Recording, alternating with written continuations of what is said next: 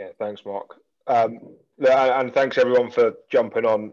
Welcome to, I suppose, what we're going to hope is going to be a really useful hour for you. I'm sure Robin and Tim will echo this, but it'll probably only be as useful as some of the stuff we get back out of it. We're certainly keen on ideas. So my name's Don Barrell, for those who don't know me. So I look after the regional academy system within the RFU. So all of our pathways into the pro game. Look, really delighted to hand you over to two experts tonight. So in Tim Hall, Tim's looking surprised I've called him an expert. So Tim, you've got to back yourself there. So Tim was at Quins previously, Robin at Leicester, both now work for the RFU.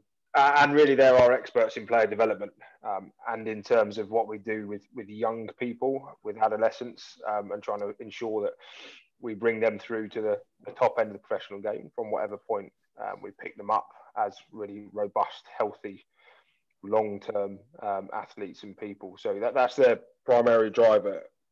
Just to sort of background on why we're doing this. There's been a fair amount of talk as we've been going forward on when we can get back. Actually, what will players miss out on?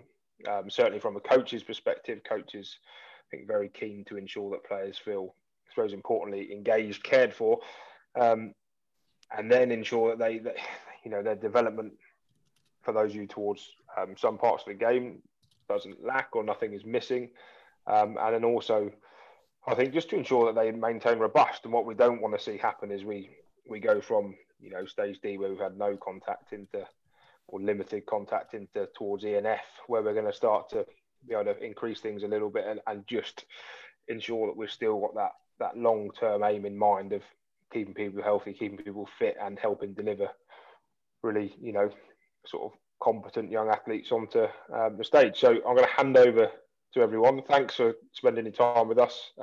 It is being recorded and we will send it around to everyone else. If you've got questions and you want to send them to me privately on this group so I can ask them on your behalf, if you're not happy asking in front of the group, then feel free to do so. Otherwise, whack it on the chat function as we go. So I'll hand over to you guys. Perfect. Thanks, Don, Mark, for warming everyone up so well, as Salty put it. It's possibly downhill from there then, but I like Salty's idea as well of keeping everyone on mute so you can just heckle through the message board rather than straight at us. That's outstanding. Yeah, I'd echo Don's thoughts and just thank you very much for giving up your evenings after busy days at work and coaching, etc., to listen in.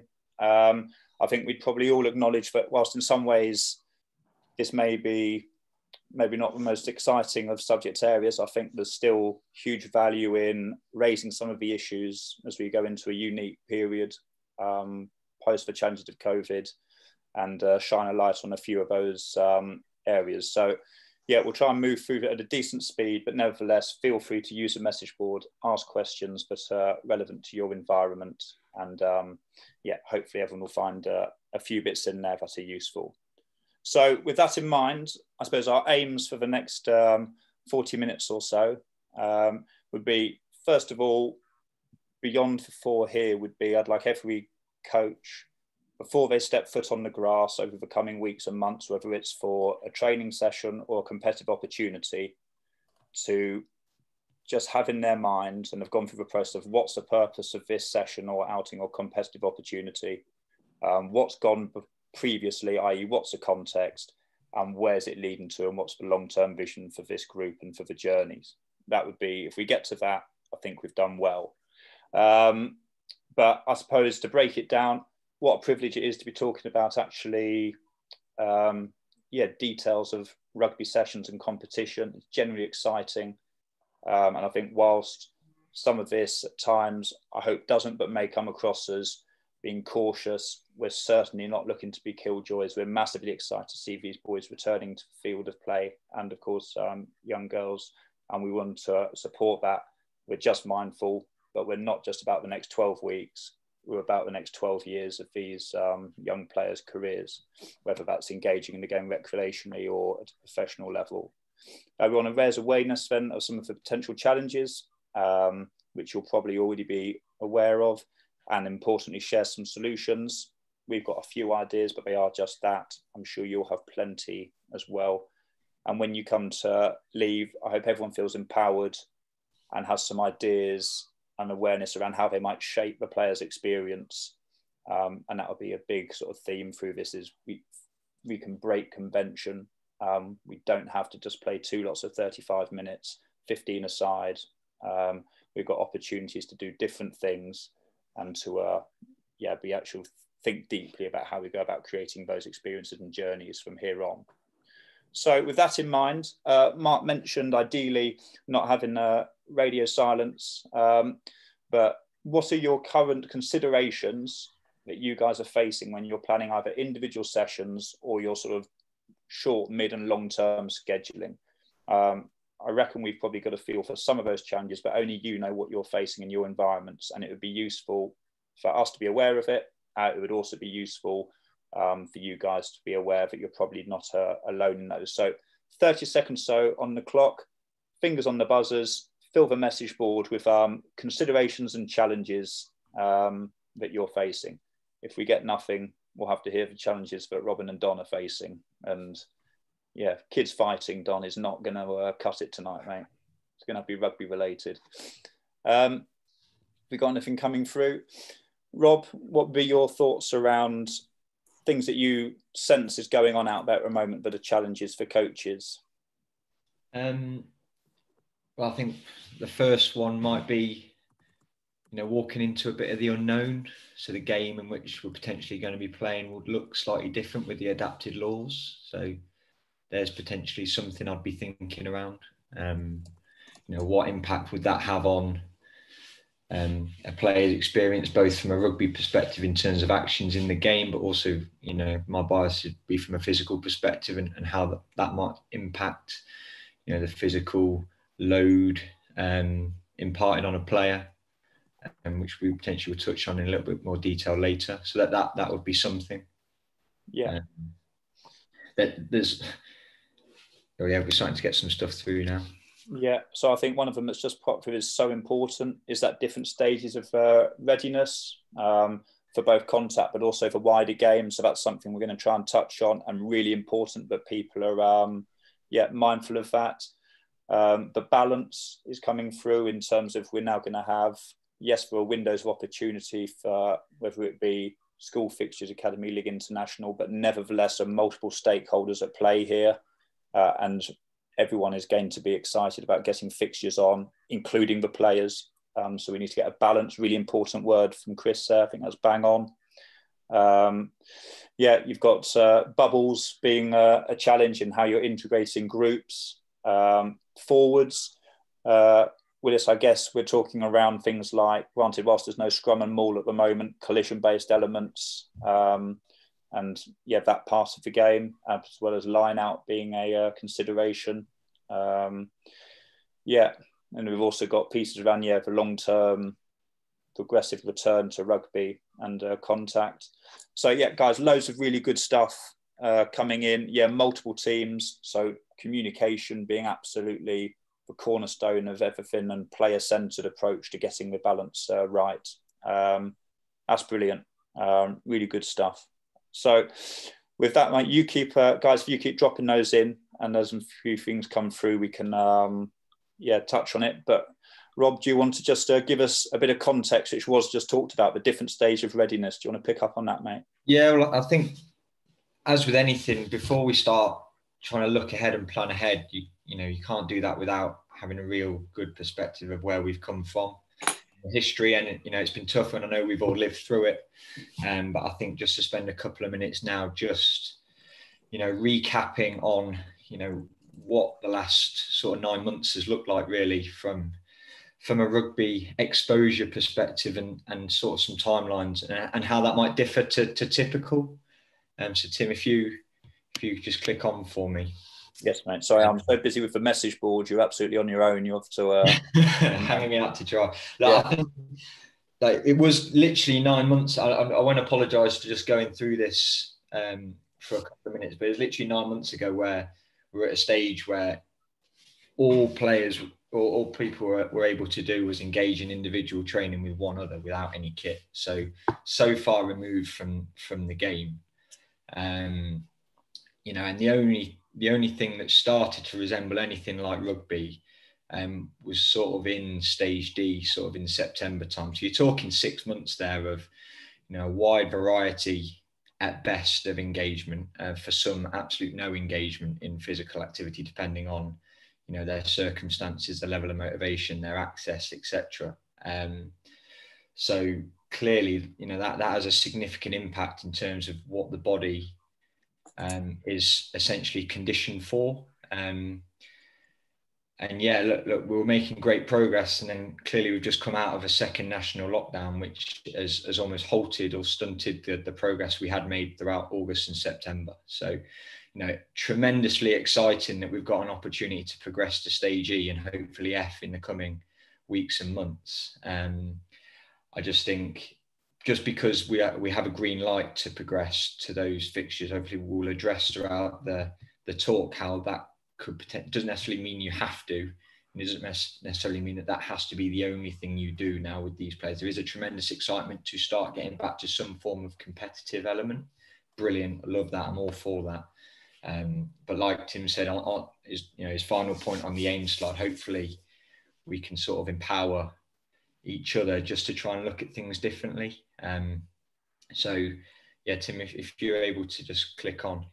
So again, if we compare, where we've been with, what you typically see, so along that first row, like, end of a season would typically be in April for players, and you potentially would just have, 4 to 6 weeks off before, resuming training again in June, July. And, if you put yourself, you strap your boots on, put yourself, in a player's, in a player's position, and remember back to when we all play, like, I think we all feel that those 6 to 8 weeks of pre-season are absolutely essential after that 4 to 6 week off period. And I think we would all agree that we couldn't just go straight back into fixtures and be absolutely, on the money. So I think we all agree that we'd need that time. And, if you look down at the bottom layer, this is essentially what we're dealing with, a significantly elongated period of deconditioning, which is just the way it is. And I don't think we can hide the fact that, there's going to be a significant challenge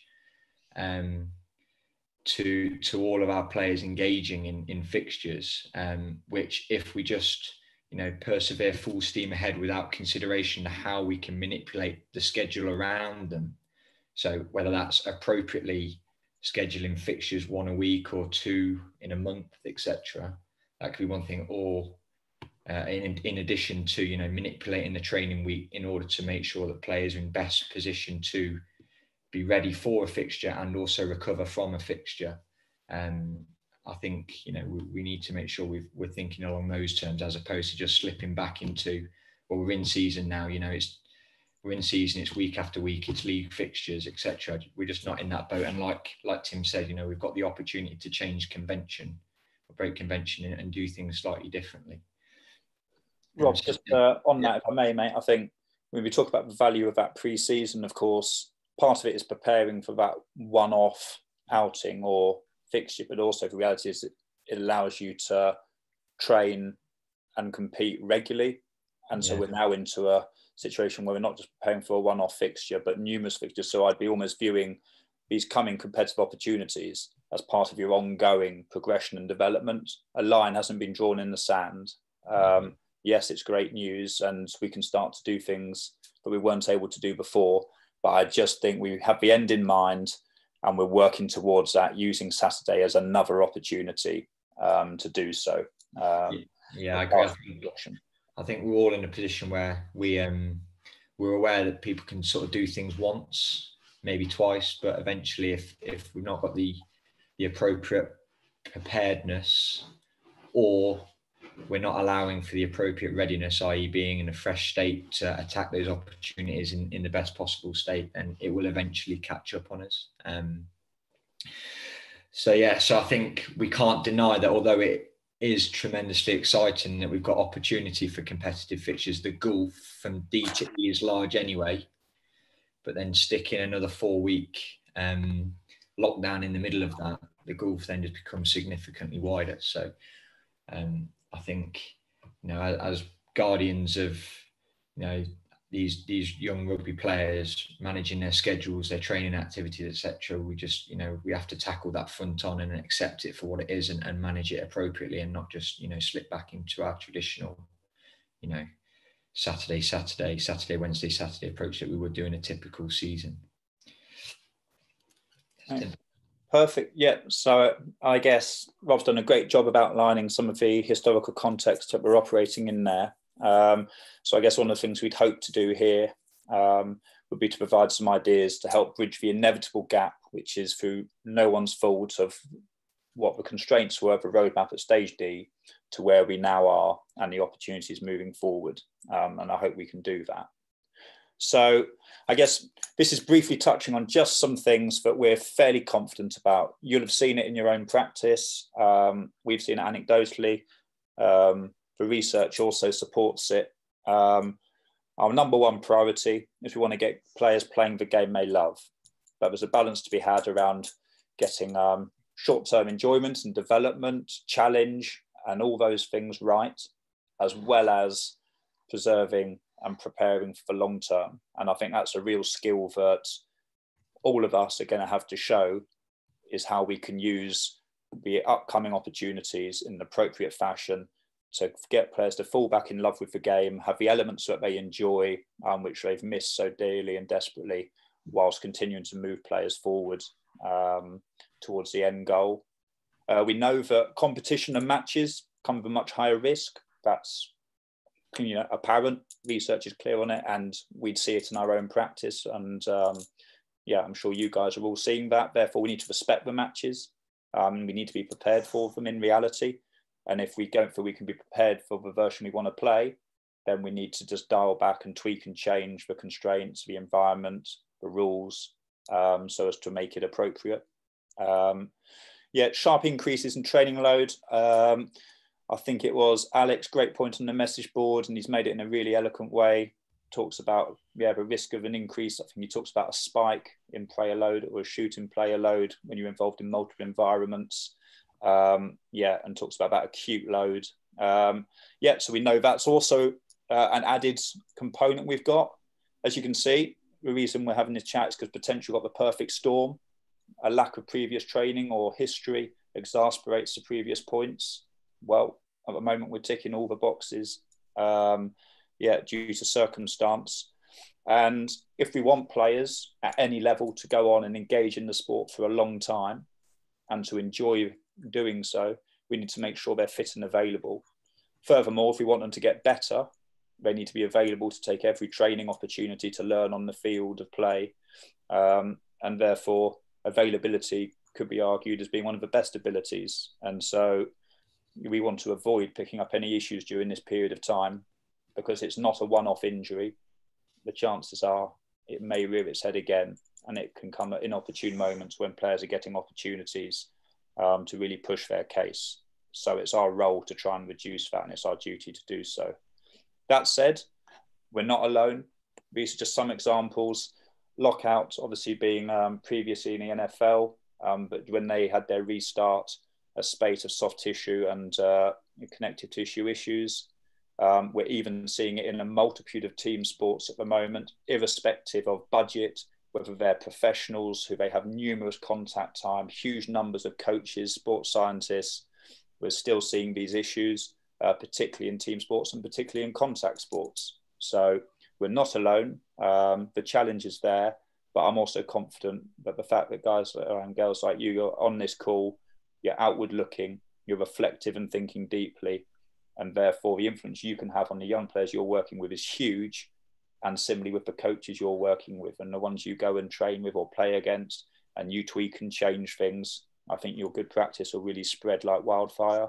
And we're really reliant on all of you going and spreading that message and leading with your practice. And I really like the bottom one because you've got Klopp and Guardiola discussing potentially tweaking the number of substitutions, etc., within Premier League fixtures. Well, if they can tweak and change the format of their competition, where winning and financial implications are significant, in our space of enjoyment and development and engagement, we can certainly tweak and change what our competition looks like. so as to get the optimal outcome. So with that in mind, Rob, do you want to touch on some of these session design principles and, yeah, just elaborate on a few bits? Yeah, I think where we're potentially getting to is if we're looking across a continuum from left to right, the opportunity to play games sticks is very much on that right-hand side, in a very specific, complex, highly chaotic and fast environment. And what I guess we just want to emphasize and want to guard against is that everything we now do sits on that very far right, considering the fact that we've probably been much closer to that left-hand side for a significant period of time. So like Tim said, like one of the most important things is to try and be progressive when it comes to preparing players to be able to tolerate the demands of the game. And in some instances, simply just playing the game isn't the best way to get there. Because, like we said before, you might be able to get away with it once, but over the course of 2, 3, 4 weeks, that's when it will start to catch up with you. So I think, whilst we're in a position where we can now start to play fixtures, the purpose of this slide is just to, again, let's really try and zoom out and be really balanced with our approach to make sure we're ticking a lot of different elements, not just from a short-term perspective, but that's what we would sort of push from a holistic development perspective anyway. And, we would often, you hear the quote, competition is a great servant, but a poor master. And I very much agree with that, in the fact that we're not, we're in a development mindset. So there are many, many different ways for, to provide a brilliant experience for young kids. It doesn't necessarily have to just be a 15v15 2 by 35 minutes fixtures. With the rules that we all traditionally know and love, we can be a lot more creative if we allow each other to be. Tim, if you click on. Yeah, and Rob, just I suppose the final thing that was raised really well on the message board, you're layering on contact onto all of that shift to the right-hand side, just a number of collisions. And mate, if I can, just before you go, this has made a really good point, which we will come on to touch on, and Robin's starting to allude to, about how the game is going to look different. And so Robin and I will certainly look to gather some information via movement or GPS. But I must admit, Don might be better positioned, but I'm not aware of any formal studies being conducted on what the different or the modified rules will produce in terms of game outcome. But of course, that is something we can do, time allowing. Yeah, sorry, Rob. Mate, absolutely derailed you. Keep going. No, I mean, just touching on that point, we do have, we have had GPS data, for example, from our Wellington festival, where we did look to try and adapt, certain rules and variants to try and promote more touches and higher ball in play time. And, typically the intensities that you do see from a running perspective are significantly higher than what you see in a typical game. And that makes sense, really, because the time spent, setting up for set piece elements, scrums, etc., and promoting, faster restarts, less ball out of play time means there's more fatigue in the game. So potentially there is more opportunity for space, and therefore more line breaks. More line breaks means, more running, etc. So we don't necessarily have gold standard literature, but we have started to try and evidence those things, just to try and inform essentially what we're doing at certain festivals that we're in control of. So it's an interesting point, but I think we've all coached or played the game for long enough to understand, we would probably put money on these law variations leading to, less obviously set piece elements because they're not in the rules, but that the consequence of that will be, potentially higher ball in play and much higher running demands. So, right, trying to get back on track. Just building on from the last slide. Look, this is a slide we put together for a previous presentation, just around how we, how do you provide like a balanced, holistic development picture for a player? Because it doesn't always just have to be full pitch 15 on 15. Look, I'm preaching to the converted here. I know you're fully aware of that, but at our most regressed in lockdown, we were down in sort of the bottom layer, really, just looking at more of an individual development, and even as we've progressed through the stages, stage C, stage D, we've only really got to sort of those modified touch variations. And now, like I said, we've got an opportunity to go to 15 on 15, which is fantastic because that's the game that we all know and love. However, let's not just go there now because we can. Let's not neglect the other elements, because there's, if you're going to distribute your time, or young rugby players' time training and playing, as you can see by the visual, like you can divvy that up a number of ways. And from just a general development perspective, without like ignoring the physical stuff, we'd argue you should anyway. But then from a physical perspective, one of the things that we know from the research, like monotony and doing the same thing is what leads to overuse. So actually, cycling activity, going full pitch 15 on 15 and coupling that with smaller sided variants and position specific skills is providing like a really nice variety to sessions and exposures and throughout a week that mean that you potentially can get more training time, and you potentially do safeguard players from overworking the same musculature, etc. So there's a holistic development piece, but also safeguarding players from injuries as well, which we believe you can do. Bob, I think that's such a good point, because the temptation, of course, having not being able to engage in that form of activity is, well, now we're going to have a competitive opportunity. We better practice it as well. So then what you end up with is not only the addition of it on, in air quotes, game day, but additional work on it around, the lead into the week, etc. as well, which, in terms of training monotony and cumulatively, obviously has a significant impact. Well, I mean, like, just to provide some insight, if I'm preparing for an under 26 nations test match at the end of the week and having conversations with coaches, if I've got a Monday session and a Tuesday session on consecutive days, my theme of each day from the parameters I set, like we discuss as coaches, are different. So if Tuesday is our tougher session where we're going more transition based, 15 on 15 full pitch, keeping the ball in play, potentially more collision based stuff, then that's great. But the Monday might be more, higher rest periods in between efforts so we can get quality. It might be that we bring the pitch in a little bit so we're not increasing the opportunity to sprint as much. So you can see, like, we might get more change of direction on a Monday because it's smaller. So we're distributing, although the time, you might spend 60 minutes out on the pitch both days, but the way that 60 minutes is made up and the load that's achieved is different. And actually it's that variety that's important. I wouldn't be an advocate of just doing the same parameters with ball in play the same amount and the pitch parameters the same with 15v15 all the time, because I don't think that is appropriate from a physical development perspective, definitely. Perfect, Robin. So obviously most guys on this call will be aware, but for those who want to do a bit of further reading, that would come under that sort of banner of tactical periodization, but would align with your physical qualities, potentially being delivered via S&C, to overemphasize the physical quality on the field of play within a session, so as to bring about adaptation, etc.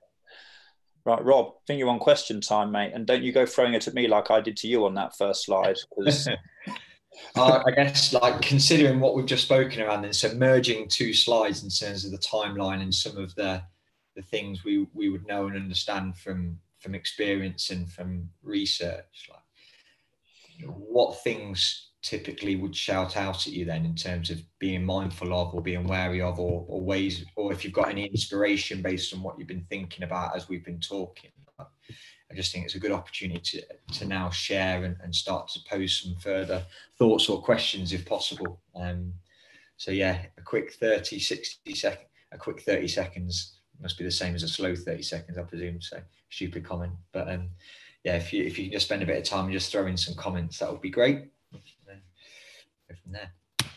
Yeah, and I think what's really promising, whilst people are working on that is even looking at those first comments, like the level of awareness and reflection of terms around load, multiple stakeholders, different environments, contact, positional specific stuff came up around the forwards. Even had questions around the difference in game demands, etc. So I think really promising in terms of the lines of thinking that people are operating on, and I think that's really exciting in regards to what those on this call and similar coaches can go and do, and how good a job they can do in managing this next period.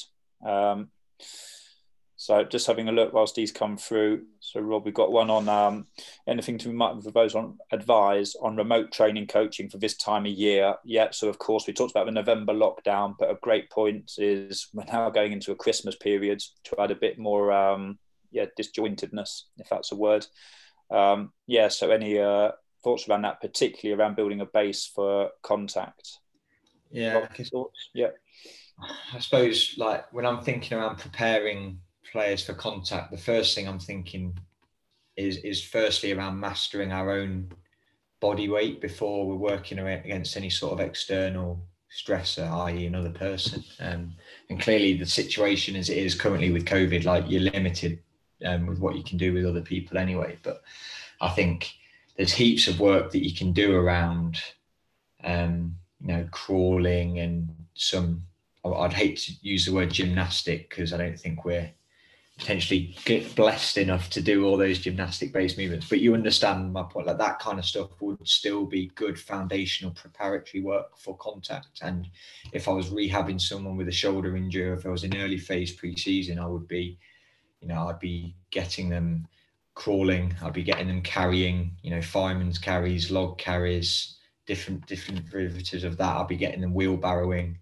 All that kind of work it's just great development for young kids anyway, just exploring movement and exploring their bodies, rolling, tumbling, falling, backwards rolls, forwards rolls, star rolls, etc. I think all that kind of stuff is still really valuable foundational work. We probably don't see it as linked to the game, but in terms of preparing our body for the more intensive and specific nature, I still think it's extremely valuable. And then look, depending on what you may or may not be able to get access to, or what we're able to do from a COVID perspective, then clearly there's heaps of contact and bag-based progressions, getting up and down off the floor, pancake rolling, colliding with bags, grappling for a ball, etc. It's all safe and progressive prior to the actual event of contact and collision. Tim, I don't know what your thoughts are. No, mate, I agree with all of that. Great job. I suppose looking at it even more holistically, which I don't think was necessarily the aim of the question, but of course, if our players can return in a really aerobically fit state as well, we've got the ability to adapt and maintain better technique during periods of intensive play or ball in play. We've also therefore got the ability to make better decisions and make those decisions earlier. So I suppose as an aside as well, if our players can come back fit, that's not to say we run them all Christmas, but if they return in a fit state, we know that fatigue element can also be eliminated around the contact area to an extent. But yeah, no, great point. And again, we've had another one just saying, which is dead right, we've got such a range of what players have done and the state they're in. And we're going to talk about that briefly. In the part of the skill is to progress the group appropriately. But within that, we've got to differentiate within our group. And we may have some players who can go and get away with a bit more than others. So how do we manage to, work that into the game is a massive challenge. Tim, just on that as well, I think, we all coach because we enjoy coaching. There's an element that likes the competitive element and how that might reflect on us as well. But, we will have all missed coaching and we'd have missed the experience of coaching on a game day as well. But it's not about the result for us, it's about the experience for them. And that's exactly it. So it might be, the phone call, not just within your team, and there's a variety, but also, picking up the phone to the school coach of the opposite school who you're going to play at the weekend, trying to find out a bit more about their circumstance, what they've been able to do from a training perspective. And I think that's a really good leap and a good step forward, just extending an arm and having those discussions to go, how do we make this experience the best experience for our group, given the constraints we've been put under? And you know what, you might ring them and they go, you know what, we've actually been really good. We've had great resource, great opportunity to get on the grass and do lots of stuff. I'm more than confident that our guys are prepared to do 3 by 20 minutes. We might just take some extra players to rotate in, etc. And then that might be absolutely fine. But until you've got prior knowledge of that, I don't think you can have those productive conversations and start to adapt the discussion. So I think that's really important, because I think this year more than ever, I mean, you saw it in the Premiership, like with the squads rotating, the amount of one-sided games was ridiculous. And what we want to try and make the experiences competitive, enjoyable for all, etc. Not these 40, 50-0 experiences, because you know what, it might be great from a win ratio perspective, but it's no good from a player experience and development perspective. So I think there's little things there you can do as well, just around that. Yeah, really good. And I'd say, yeah, so my challenge would be to extend, when we talk about our group of players as coaches now, about our group extends to the opposition as well. Yeah. So planning in advance of your competitive opportunity, what it's going to look like and what's appropriate for both groups. Should one group be able to bring a bigger squad than the other, then potentially mixing up so that you can rotate and get an appropriate balance of time on field, etc. Yeah, that would be the sort of challenge I'd have in these early stages. And that's not to say we completely take out the competitive element, because that's what makes the game what it is. But yeah, there might be some of the thought process around that. So I thought there's an argument. Competitive exposure is great for the guys that are selected. I don't know what it's been like, but you might have found that in your environments, because of the nature of the fact there's not been an outcome at the end of the week, engagement might have been better with training. It might have, I don't know, in terms of your coaching groups, you might have had more players with a smile on their face because they've been more engaged in the whole sessions evenly. And so you've got to be mindful of that, going back to your traditional 23 players in a squad, you might be leaving out 20 players. And what's the collateral damage of that? And during these times when there isn't a competitive structure, is there benefit to that? I don't know. I think they're just questions you need to explore within your own environment and your own context. But I think it's all pertinent. Yeah. What we're trying to do, we're trying to maximise enjoyment, engagement for a long period of time, whatever level. Yeah, mate, brilliant. Yeah, certainly if we thought of squad selection as squad deselection, would we approach it differently? I think that's a really good point. So PE teachers will be getting excited now because it's back to GCSE, so they'll be right in their element. I'm certainly looking forward to it. So we thought we'd look at some of the actual session sort of makeup and constraints and history of what's gone on over the past month or so, using just this principle, because they are things that we can control to an extent within our planning and our programming and scheduling. So I guess frequency is a fairly straightforward one in that, well, during stage D, it'll have varied hugely. So this is arbitrary to some extent, just to give an example, and you'll know your environment. But what may well be about to happen is, having been stage D, we've now been into a lockdown where frequency may have dropped, certainly in terms of rugby-specific training. We've come out the other side, which is really good news. And there's then the temptation, potentially, we may have been training, for example, twice a week. Well, in some environments, we may now add a Saturday fixture, which involves warming up to sort of 60, 70 minutes of time on feet. And then we want to make sure we're ready for this competitive opportunity. So having already added one significant dose of work that's now bigger probably than most of our training sessions were originally, we're now about to then potentially add a team run on a Friday to make sure we're ready. And all of a sudden you can see how the frequency of just time on feet has changed and shifted. So yeah, I'd be encouraging people as an action to sort of plan ahead. If you know that that's where you'd like to get to, and you haven't got any fixtures and you have an opportunity, you might introduce a Saturday training.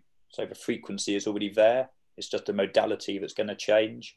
And I'd encourage people to be mindful of what's been done previously. You know, like sports science, like Martin Bouchette always has said, if I was to plan a session or tried to plan a session, so my first question, besides their long-term goals, is what did they do yesterday and what are they doing tomorrow? And I think that's our mindset, albeit in a longer-term picture here, is what have they done, where are they going, and how does this fit appropriately as part of that journey towards the end point. So, yeah, that would be my sort of very brief take on frequency. And I guess in terms of intensity, if we think about working back from the game, you know, those actions in the game that are of high intensity, and you know, we've addressed it, like sprinting being one. So if you take sprinting as an example, the opportunity on a full pitch, you know, the opportunities to sprint are significantly higher than if you go back to stage C where you're working in groups of 6 and in small areas. Definitely significantly higher when you're in a November lockdown, and I can't imagine there's a huge amount of people going out and doing genuine sprint training.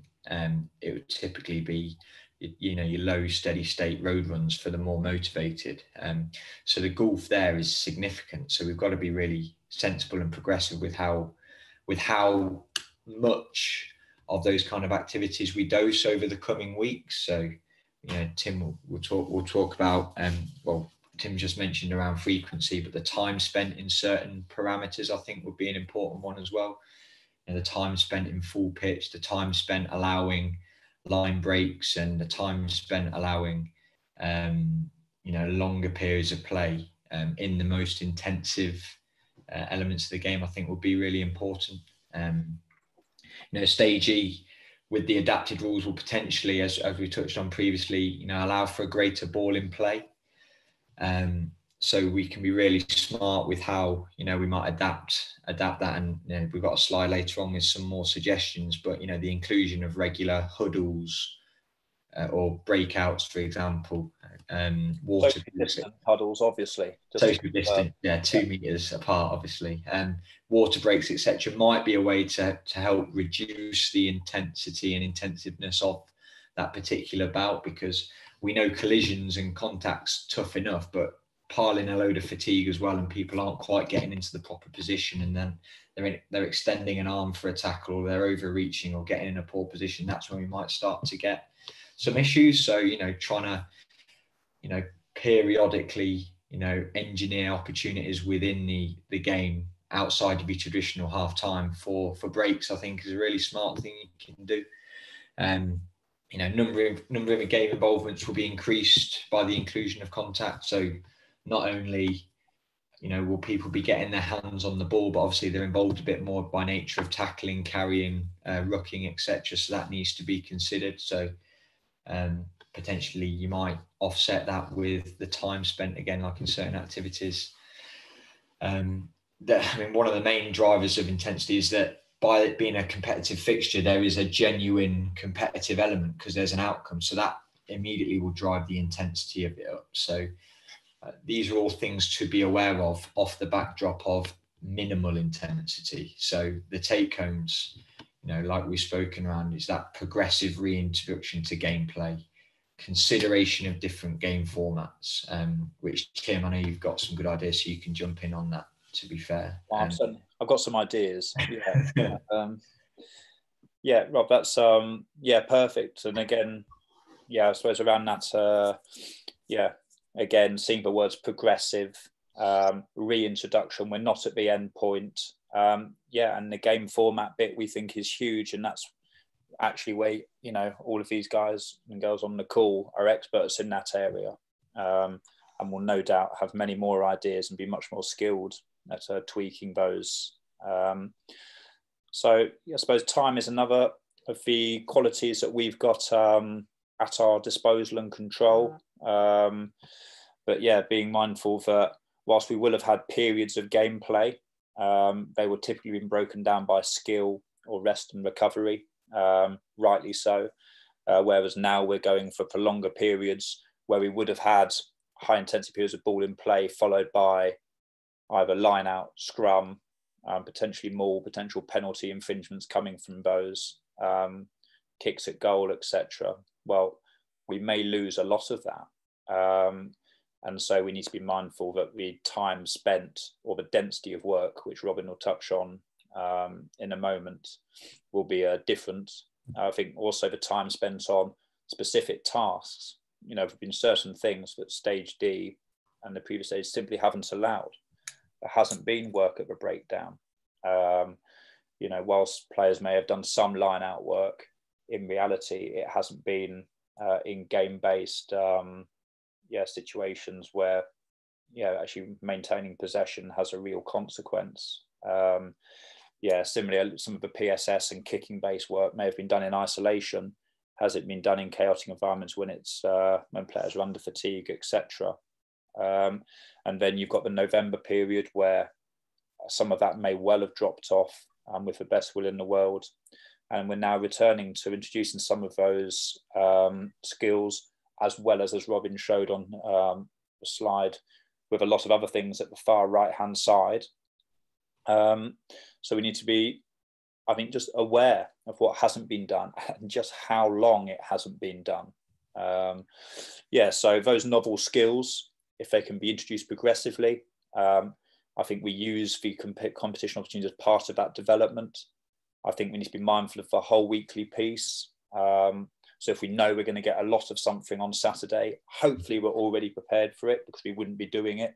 But if for any reason we find that actually we know that's going to happen and it's maybe out of our control, let's not revisit it during the week and pour petrol on the fire. Maybe we acknowledge, hey, the horse has bolted in this particular instance, and we're just going to make sure we've got, whilst low preparedness, we're going to have really high readiness going into that challenge, at least be fresh for it.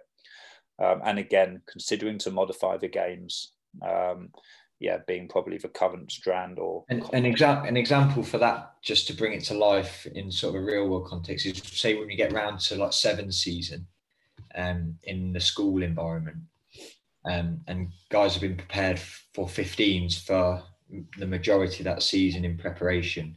We know that sevens comes with significantly higher running intensity, sprinting intensity. Now, if you've only got a week or 10 days, a week to prepare for that fixture, you know there's going to be, significantly high amounts of sprinting that, regardless of if you did no training, the amount of sprinting is probably going to be higher than what is normal for those players. So what Tim means by pouring petrol on the fire is by training in a sevens format, and again exposing the opportunity to sprint higher, that discrepancy from where they have been to where they're potentially going to go from a weekly load perspective just increases significantly further, which actually would be more detrimental. So what we're saying is, like, if you know in advance you've got 4, 5, 6 weeks, so although we've got the green light to play 2 by 35 minutes, you might say, I'm not going to do a full proper game for another 6 weeks and all of my competitive fixtures are going to be modified. Then that's great. But if you're only in a position where you can play, the game we know in the next 2 weeks, like Tim said, let's freshen people up and give them best opportunity to go well. And then let's be really mindful of it on the back end, because what goes up must come down.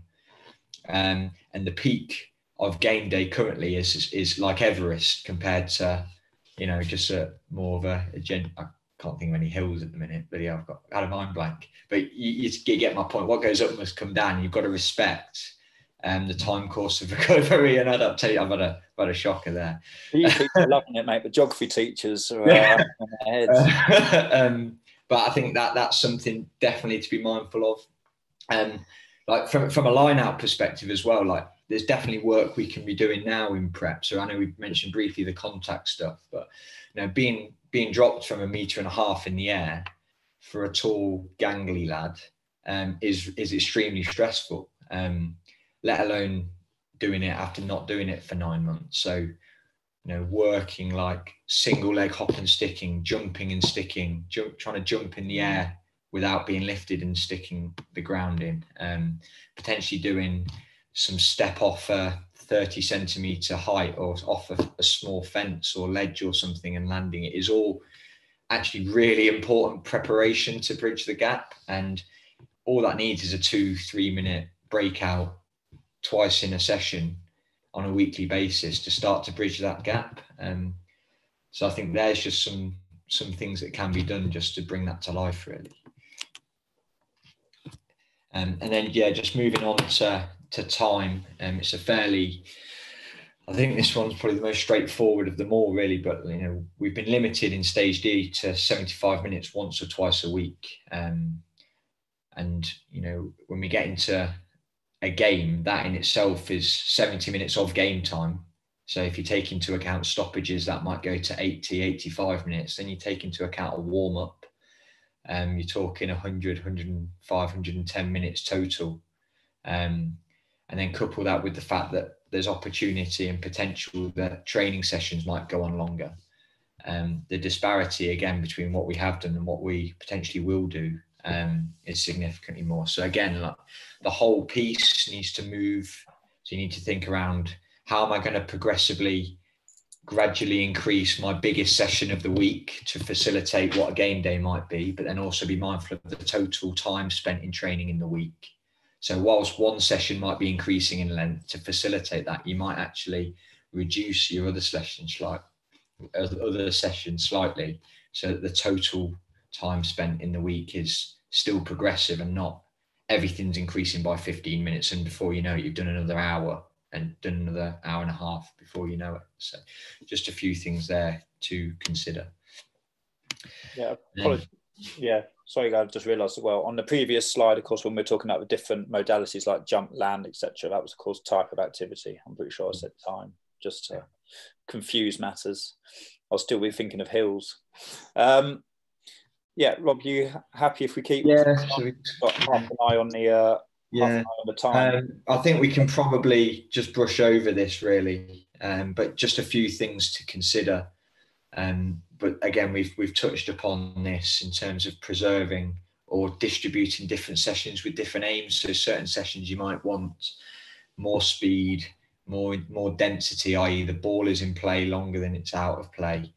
And you might go for more space to allow more opportunity to sprint, and it might be longer. Well, that needs to therefore be balanced with the other side of the coin. And if you're doing back-to-back days or back-to-back sessions, these principles, by dialing up and dialing down, means you can get really good outcomes and good time on the grass. However, potentially preserving or protecting from a physical perspective, because one day is more smaller sided, the next day is larger sided. One day there's a lot more rest and recovery and less fatigue in the session, whereas the next day there might be significantly more fatigue. One day might be shorter, one day might be longer. So you can be really cute with how you manipulate those.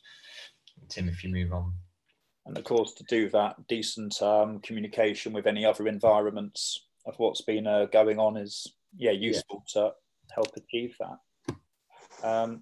So on the final home straight, but hopefully still useful and equally adding some value, I guess. So some of the things that we'd like to see, and I'm sure already happening, but when we come to plan these competitive opportunities, what do we, or you as the coach, want the game to look like for your players each week? Would be something at the forefront of your mind. Is an appropriate progression from the previous week. Ties in with, I think, a lot of the message that's been pushed and driven today. Are there any individuals it isn't optimal for? Came up right at the beginning, some really articulate thoughts around different people from different environments having completed different amounts of work. So is there anyone it's not appropriate for? And then we challenge ourselves as coaches to how we manage to individualise within our group. This is where you guys can really come to life in terms of what rules, constraints, tweaks to the environment do we need to achieve point 1, point 2, point 3, and how can we be creative with that and move the opposition to follow a similar line of thinking. And then, just like Robin's been discussing, what needs to either be added or removed from the training week we're currently in, but also hopefully we're planning longer term. So what needs to be done in that respect, so as to ensure that we prepare appropriately and hopefully navigate this unique period in a safe but really successful fashion. So these are just a few ideas that have put down, but in reality you will have vastly more appropriate ideas and experience. But you might expect to see things like larger squad sizes allowing for rotation, potentially fixtures with 3 teams, with the team not playing, having a task or some skills-based work or something else to be done. Robin and I've also had good success within camps or training sessions where actually we've had one team waiting out the back. Yeah. So potentially playing for a certain period of time or to score or until there's a break in play. Then one team comes off, next team comes on, and actually immediately you're only on field for 2/3 of the time. The team that's off generally seems to use that opportunity really well to engage in reflection, particularly if that was something that you were able to support. So that might be an avenue to explore. Also keeps many more players involved, tying in with Robin's point around engagement. Around the patellar tendinopathy stuff, making sure we know potentially who we're throwing to a certain number of times. Could be a job for parents to with a clicker to track that, which should have them on the edge of their seats, I would have thought. Using rest periods like water breaks to reduce fatigue. But of course, the flip side of that is we do get a rise in intensity the fresher people are for each play. Playing around with pitch parameters. Width obviously increases the number of collisions within reason. Length might be something we could reduce so that we've not got quite as much high-speed running and line breaks, etc., of such significance. The breakdown's a brand new stimulus. So is there a point where we potentially think, well, actually, we've had a few more breakdown than I was expecting. So do we encourage a low chop tackle, which allows for offloads? Do we incentivize line breaks that come from an offload? Do we make the breakdown non-contested? Kicking long would encourage, obviously, a lot of running-based movement. So can we encourage people to kick short or kick for possession? The duration of game is an obvious one. It goes on. I won't, patronise you by suggesting I've got or we've got all the ideas, but they're just some of the lines of thinking that potentially you might be, touching on. Bibbing up individual players who have different, if you want to call it superpowers or modified rules to suit that individual who we talked about being in a different context to the rest of the group. But the biggest take home, before you go onto the pitch, having an idea of what you want the session to look like, whether it's training or game, where it fits within what's gone before and what's to come, and then how are you going to modify it, ideally prior, but as well using your coaching expertise on the field of play to bring about that outcome. And hopefully we'll have some really positive experiences. And I'm personally really looking forward to getting on the touchline and seeing some of the lads playing and seeing some of you guys doing what you do and coaching. But should you have any I think we've timed it perfectly, mate, because we've been an hour. Mate, so I'm absolutely buzzing with that 60 minutes. We've rattled through the last couple of slides, but we've got there. So any questions, please send them over. We're very happy to try and help. We can only offer our opinions. If you have any queries around the actual specifics of what can be done or COVID-related, roadmap-based questions for club support emails, your best bet. All the emails are collated and then are distributed to the appropriate department. And then on this link, which will get sent round, is a real simple summary of what each stage involves, which is nice, just a refresher to what's been before, but also, therefore, what's permitted at this point. So, well done. I don't know if anyone has questions. I think that was the ask I was going to give. Look, gents, well done. That was brilliant. And for those of you on here, hopefully you got a sense of how much these two actually put into managing our young players in the pathway, and also how much thought needs to go into it. Has anyone got a question they feel is worth asking the group, or is it a bit of a killer one that you think everyone needs to hear an answer to? I'm happy you unmute and shout it or type it. Always appreciate it. Takes a brave moment if you want to do it. No. Sent everyone to sleep, Don. We've done them. Yeah, there you go. Well, if not, I know, Mark, you've recorded it. Again, just big thanks to Tim and Robin for their time and putting this on. And testament to the good work you guys are doing. So well done. Perfect. Thanks for your time. Thanks, everyone. Salty, is anything from you? Or are you okay? All good. Thanks, Don. Excellent hour. So and thanks everyone for joining. Lovely. Cheers, everyone. Cheers. Thank you. Take care.